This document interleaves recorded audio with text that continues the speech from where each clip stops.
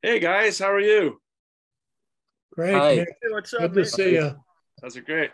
Great to see you guys. So we're here together to kind of share some news, important news about an upcoming workshop with the Plein Air Painters of America.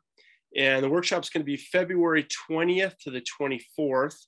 And it's going to be at the exciting Booth Museum through their Booth Art Academy. And we're basically pushing this so far in advance because we need to get the registration cutoff is December time. So we want to get this out early enough so people can make plans to check it out. And it's going to be an exciting time.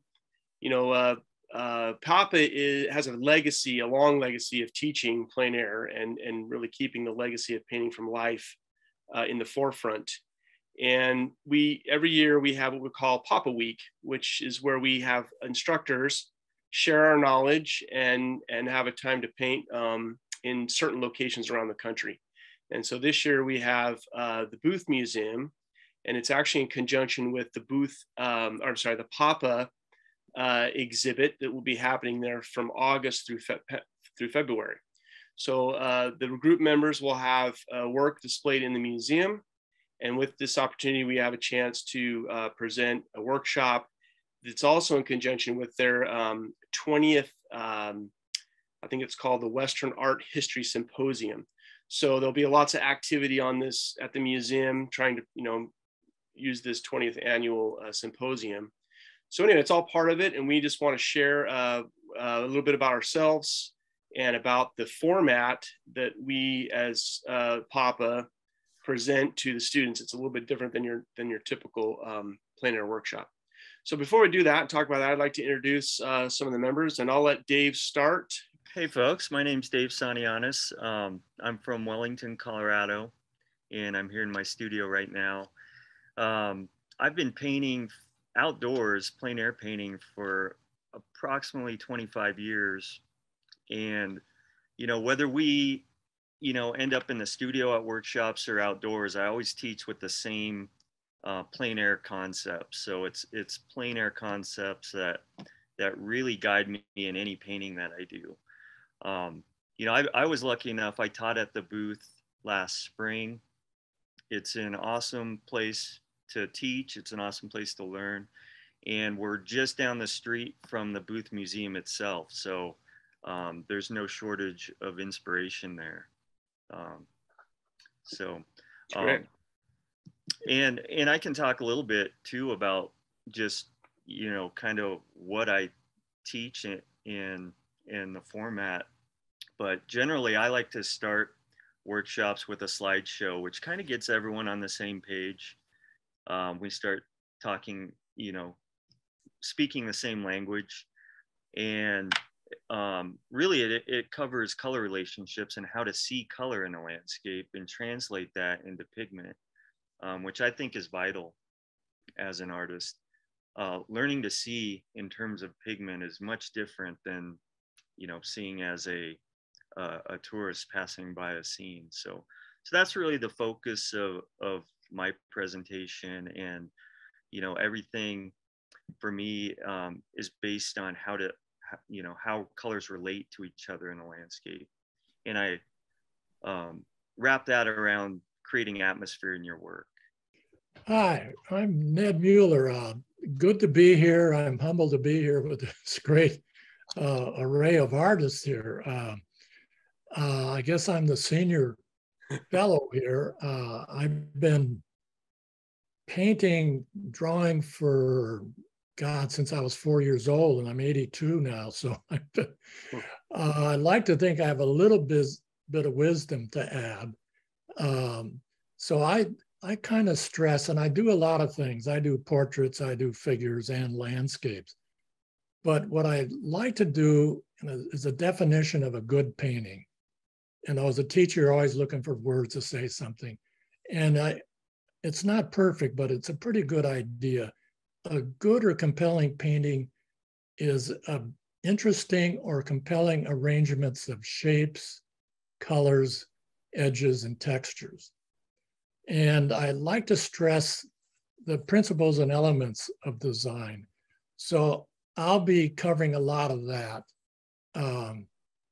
emphasizing that aspect of it, because that definition applies to abstract, classical, traditional, impressionistic, when you think about it. So again, I'll be teaching, and I have a kind of workshop that I like the most called the art of seeing, because all of this whole process is learning how to see. And that's improving your judgment, your taste. You know, it all involves all the principles of drawing, design, color, all that. Trying to make a work of art, even if you're doing a little sketch. But I know the design principles are mostly probably better instructed in studio. But the thing is, those things, if you apply them and you know about them, will improve your paintings. And so I encourage people that even do little quick value studies, even on location, something to get your idea down. Saves you a lot of trouble, cuts out a lot of clunkers. So that's kind of the direction I'll be going, and I'm really looking forward to it. That's great. I agree wholeheartedly. Hello, everyone. My name is Kyle Ma.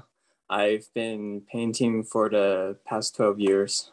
So when I teach, I like to really emphasize the fundamentals, particularly for my presentation, I would like to talk about the way light interacts with objects. I'll go into a little bit of the science behind how light interacts with the atmosphere and how it falls on different objects and how that can relate to different concepts on edge work, on value, and how to make things look more three-dimensional. And we can relate that to examples of paintings by the old masters. So I look forward to seeing you all and working with you.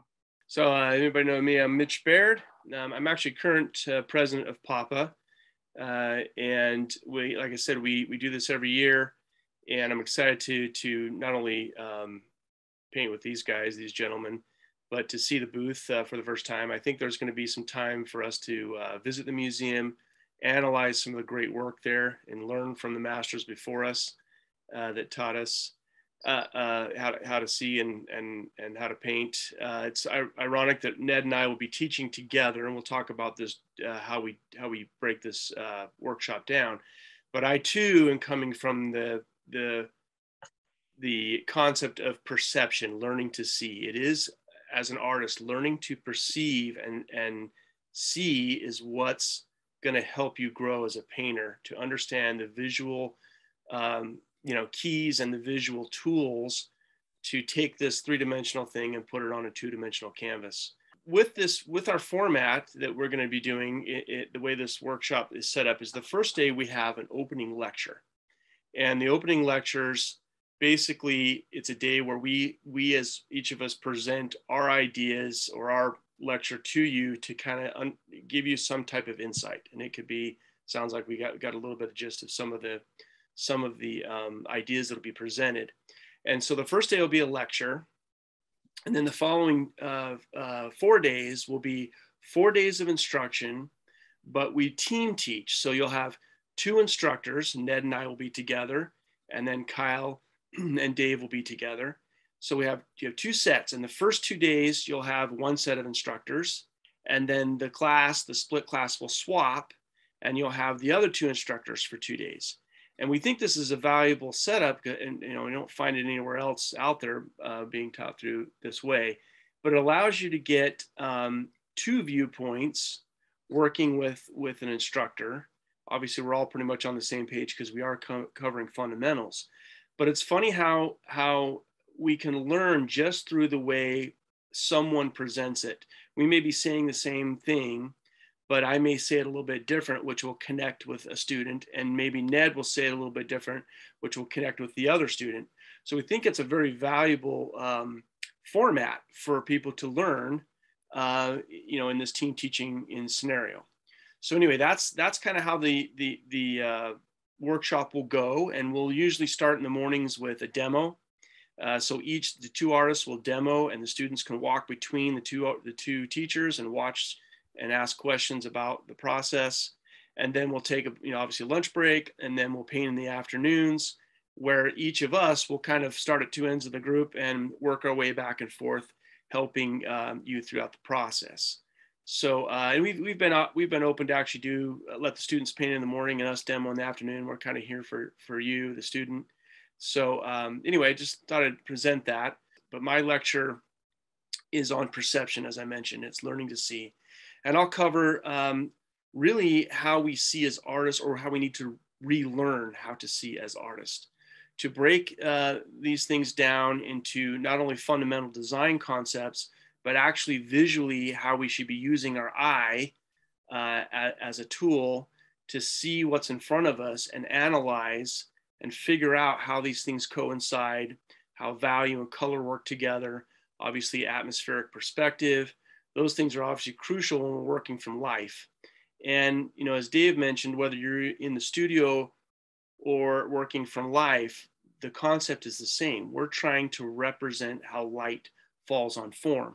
And the reason why we go outside is not just to get a plein air painting, but to actually learn and perceive what's there, so that when we come back to the studio, we can get the truth. We have the truth in front of us when we work from life.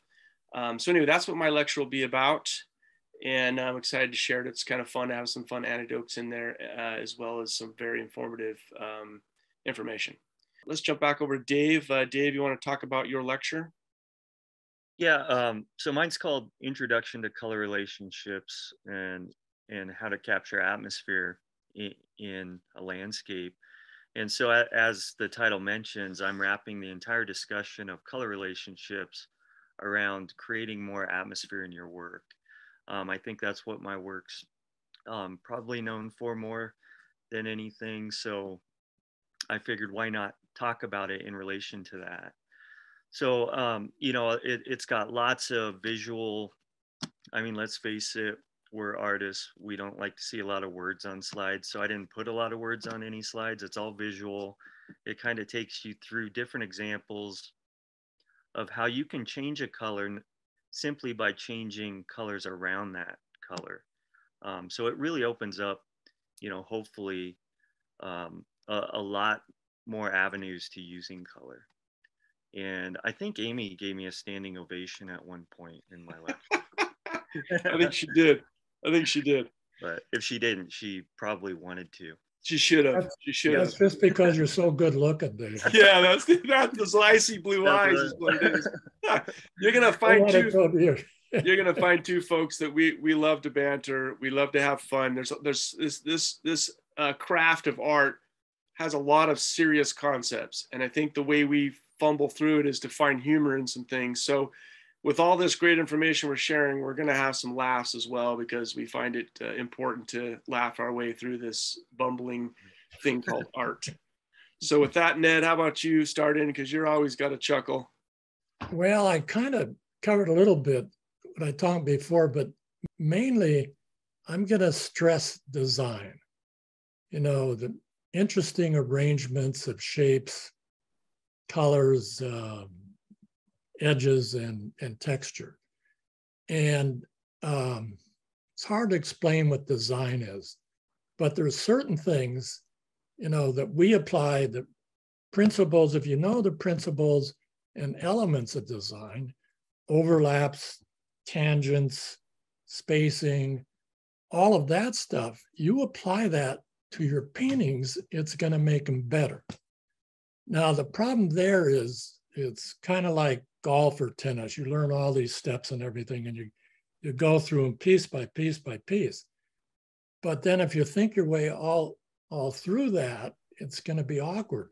So what you want to do is learn that stuff and then just let it happen.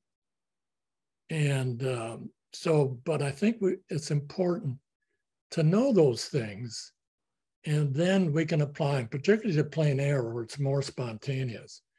But I'm going to stress that, and also how we can apply that to our paintings, just by getting some of our ideas or thoughts down just on a little notebook and go from there. So I'll be lecturing mostly on that, and I think it'll be very helpful. Great. How about you, Kyle? Well, my lecture is mainly going to be talking about understanding light and form. So, for example, we can conceptualize a sphere and we can break it down into parts starting with light and a shadow. And then I will be breaking it down further into talking about what's the form shadow, what's the highlight, the cast shadow. And then we will tie it together with understanding concepts such as edges, knowing where and why we might see a hard edge versus a soft edge, and then understanding value compression. And so we can then tie it to paintings from the old masters who came before us, who understood these concepts, and we can see how they applied these ideas of form to their painting to make it look more three-dimensional.